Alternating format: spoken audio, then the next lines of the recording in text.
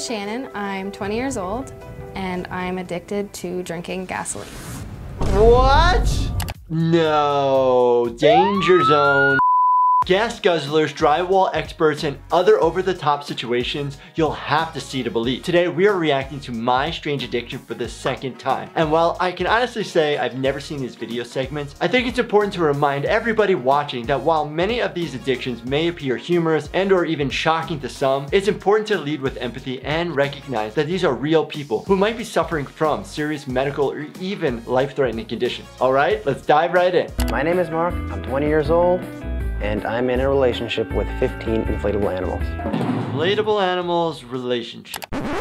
Okay. My inflatables are the funnest creatures I have to hang out with in my life. Aww, kinda sad. They're soft, they're cuddly. The bigger they are, the better they are.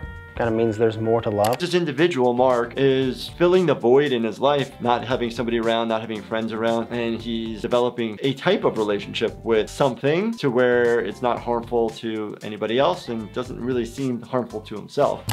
First time I hugged my inflatable whale, I actually started feeling all that love and compassion that I never got from my mother. But he's actually able to identify like why he has them. This actually might be like the next step, almost like his own therapy, where he can then move on and develop a relationship with, you know, human beings that could then give emotion back. It's almost like if I'm going a little bit crazy.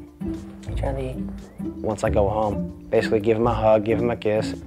There is something called objectophilia, which is an individual is having either sexual feelings or emotional feelings towards an object. So it's something with Mark's is experiencing. He kisses him every now and then, showing affection in that way, but it doesn't seem like he is having any fornication or any sexual relations in that manner. Some like different types of music, some don't. Some like to just be lazy and sleep all day. I would say they get along together pretty well.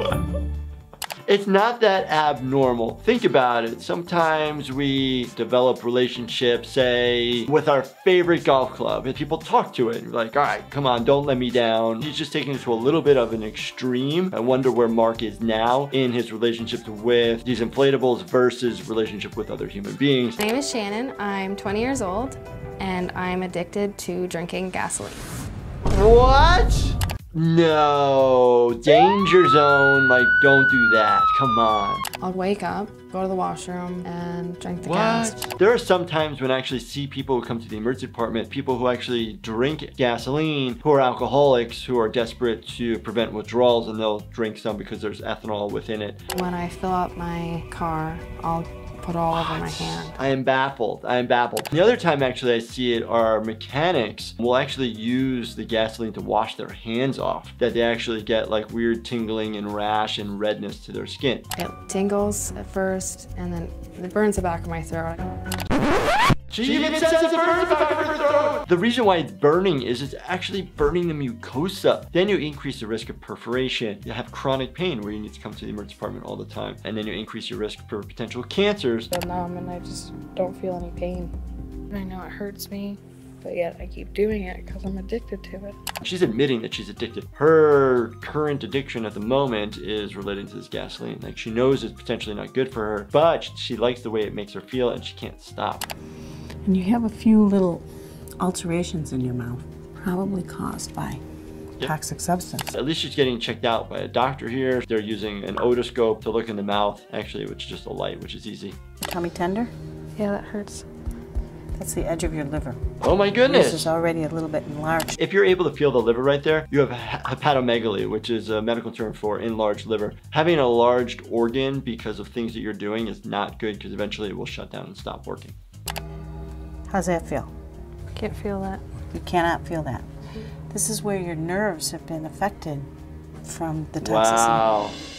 There's a specific area within the nervous system that deals with sharpness, and if you can't feel that gasoline and chemical is affecting her nervous system, causing a type of peripheral type of neuropathy, not good. My name is Kevin. I'm 27 years old. I don't have any broken bones, but I'm addicted to putting orthopedic casts on my body. What? It's almost like a type of Munchausen where he wants to be injured, potentially getting secondary gain. Sympathy from other people? I don't know. I've done like 2 full arm casts, 2 full leg casts. I've done 2 full leg casts and an arm cast. The cast material is actually fiberglass. The older versions were like plaster of Paris. Can't wait to build a huge cast out of this stuff. No wonder why we don't have the medical supplies at the hospital. He has it all. It gives me like this high that I just can't really get any other way. And you know, there's a component of that kind of sympathy of having a cast on. If you just saw his cast, his pink cast on his leg, people wrote on it. So he's getting some sympathy from others. I absolutely love the attention I get. There's the answer. Getting attention and the feeling of people sympathizing towards you to make you feel good. He likes that, and that's a large driving point of why he's wearing these. And then I love going out in public and then just seeing everybody like, oh, that gawk look, you know, it's just amazing. Wow. I feel bad that he needs these type of outward expressions to get the sympathy and caring that he needs. He seems like a normal guy, but he's got this interesting addiction. My name is Nicole. Okay. I'm 26 years old, and I'm addicted to eating drywall.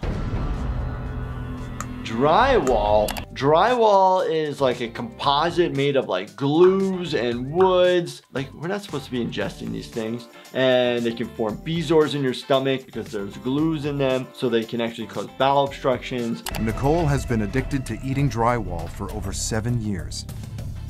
It started innocently with a bite of chalk. Oh my god. I could even like feel my teeth, like nails on the chalkboard.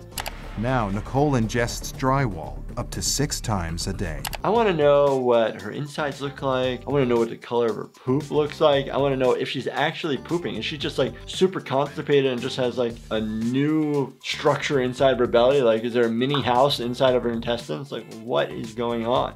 I love the smell of drywall, the texture of it, the taste. So she has braces. She's spending all this money on helping herself, fixing her teeth, but she's doing this thing that we all know is not what you're supposed to be ingesting into your body. I take a piece like this and I take it and I break it. Then I'll take a bite out, I eat it.